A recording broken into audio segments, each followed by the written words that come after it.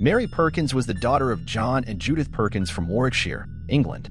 Her family immigrated to America in 1631, sailing on the Lyon from Bristol. In 1636, she married Thomas Bradbury of Salisbury, a well-respected family in Massachusetts.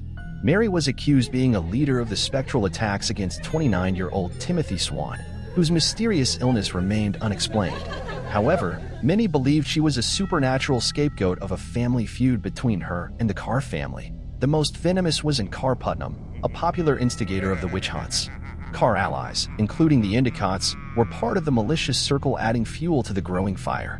Despite hundreds of her neighbors and townspeople testified on her behalf, she was found guilty of practicing magic and sentenced to be executed on September 9, 1692. Suddenly, the witch hysteria died down and she was released. Mary Bradbury died of natural causes in her own bed in 1700, aged 85.